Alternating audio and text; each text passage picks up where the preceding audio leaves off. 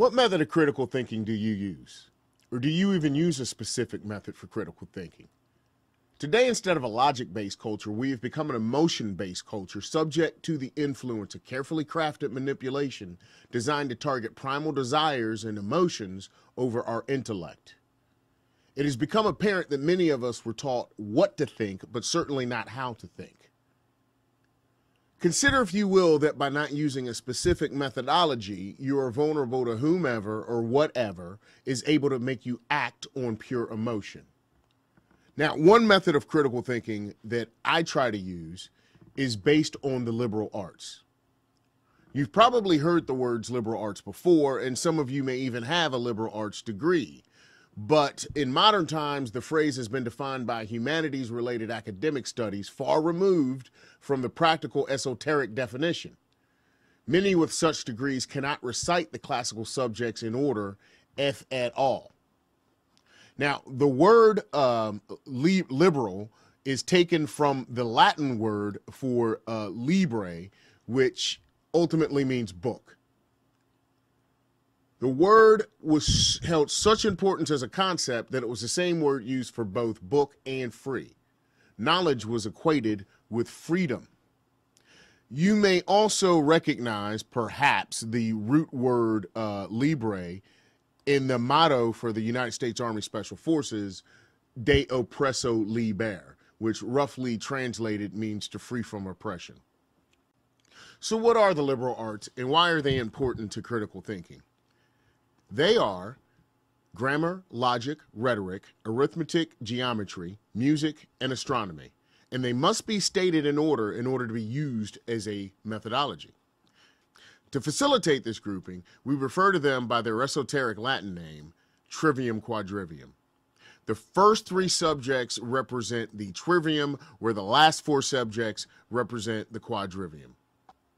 As we discuss the trivium, it's important to understand that each one of the three subjects within the group represents not only its corresponding definition as an academic field of study, but more importantly, each represents a critical step in a systematic process. Grammar, a study of language, a study of words, a study of the meaning within words. Its secondary definition, however, is the first step in the critical thinking process, and that is data input, gathering information without prejudice. In this step, we approach any new subject as if we don't know anything. We are simply collecting raw data without regard to judgment. This is purely an exercise of documentation and collection. Now, this is the who, the what, the when, the where of any subject or article of information, but it is specifically not the why. You don't know why.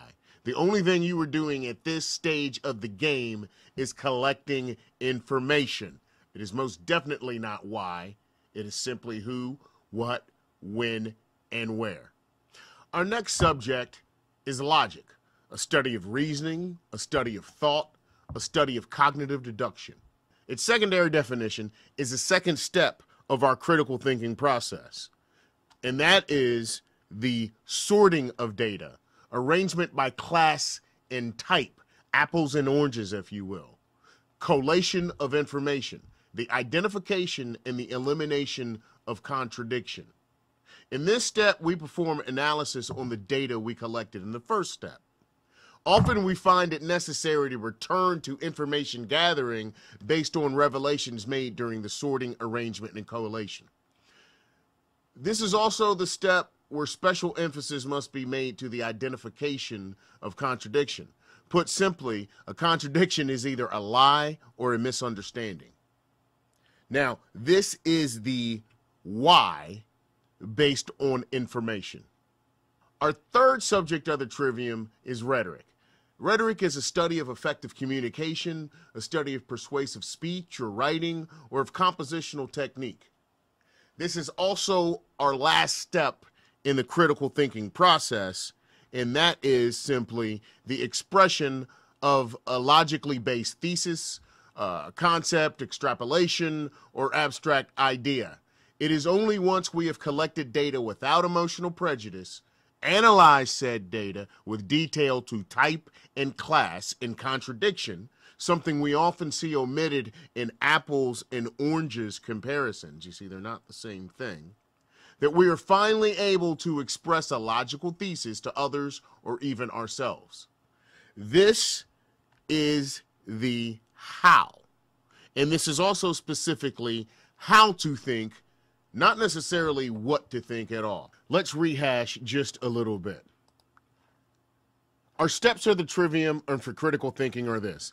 Grammar, the first step, gathering information, data input. It is important to gather information without prejudice. Our next step is to sort this information, the sorting of data, the arrangement by class and by type, the collation of information, and the identification and the elimination of contradiction. We have first gathered data. Now we are processing said data, putting things where they belong, arranging things as they are, which is easy to make very accurate comparisons. And it is only after that point that we are then able to advance to the rhetoric stage, where we are able to express a logically based thesis or theoretical concept or any kind of extrapolation or abstract idea based off of our collection of information without prejudice, our analyzing of that data by class and type,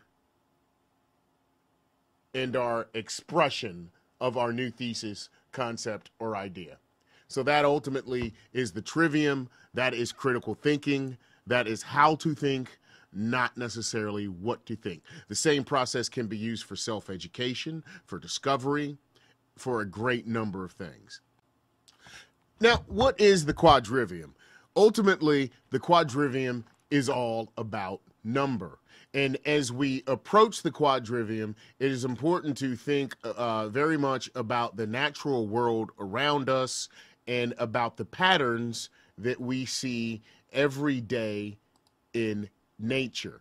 Our first subject of the quadrivium is arithmetic. And what is arithmetic? Arithmetic is simply the study of number. The next subject would be geometry. And geometry is simply the study of number in space.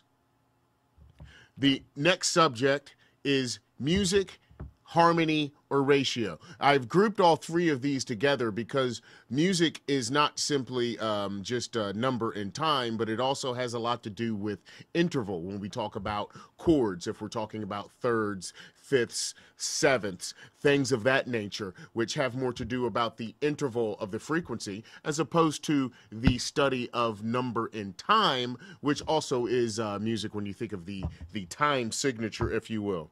And our last subject of the quadrivium is astronomy, which is the study of number in space and time. So we have the study of number in space, we have the study of number in time, and then ultimately the study of number in space and time. What is this ultimately about? It is about pattern recognition in nature and in life.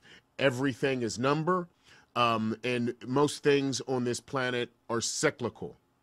They happen. Everything from the seasons or to other patterns. Everything from music is a cyclical pattern of notes that repeat or specific frequencies that repeat.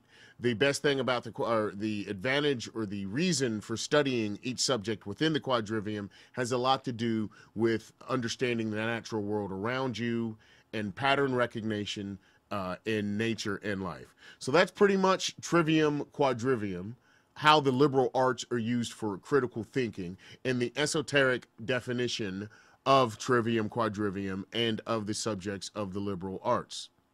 Thanks a lot.